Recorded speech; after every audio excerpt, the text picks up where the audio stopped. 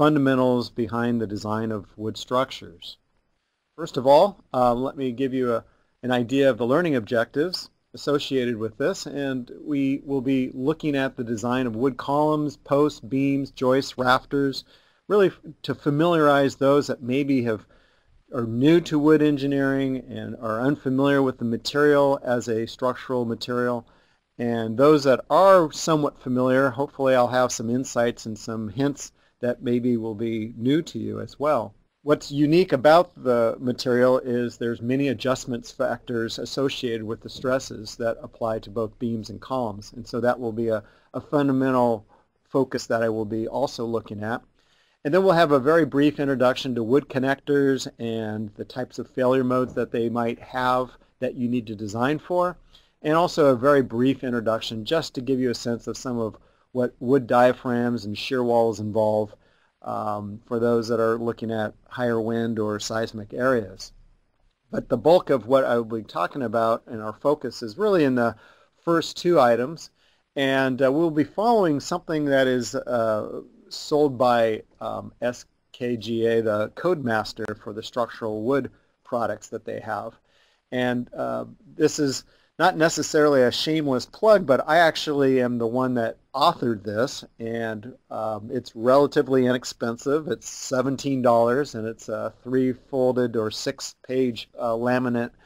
And I get no money, but if you, I don't get any royalties if you go out and buy a lot of these. I simply like doing this for my own students, and after having to deal with sometimes what seems to be an illogical layout in the NDS, which is the wood design code, I kept making these helpful cheat sheets that I used for the design of my wood structures and brought that into the classroom, and it seemed to be a good marriage with what SKGA was doing with their CodeMaster series. And so the latest one has been updated here, and it has ASD and LRFD, and its design of rectangular beams and columns.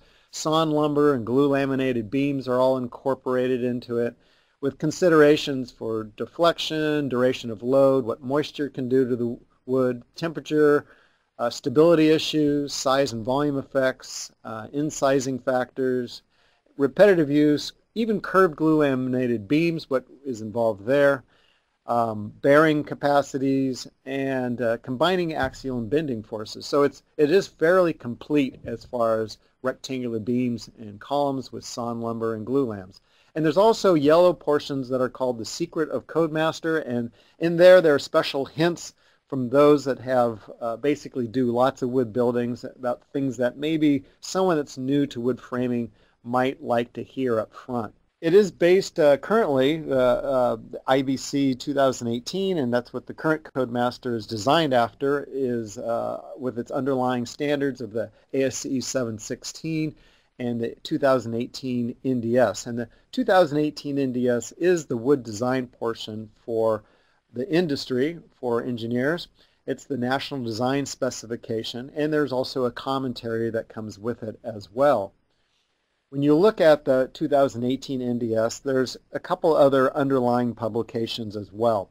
There's the 2018 NDS supplement, and in there we have the reference design stresses for a number of different types of wood species.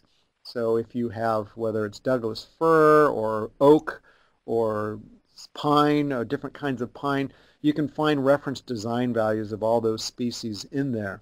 Also, there's the 2015 special design provisions for wind and seismic, which was not updated in this last 3-year cycle of the NDS. It's typically updated maybe every other cycle, and those provisions still remain in effect as they have over the last 6 years or 3 years.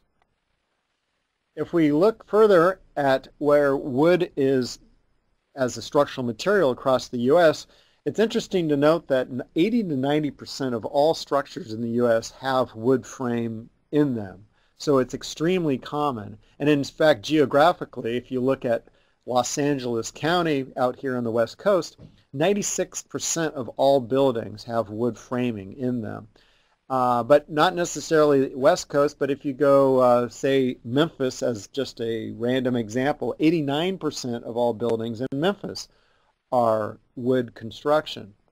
And if you look at residential, the numbers get much higher. In fact, in California out here, 99% of all residences is wood frame construction. So it's extremely common, yet of all the building materials, it is probably the least taught in university education.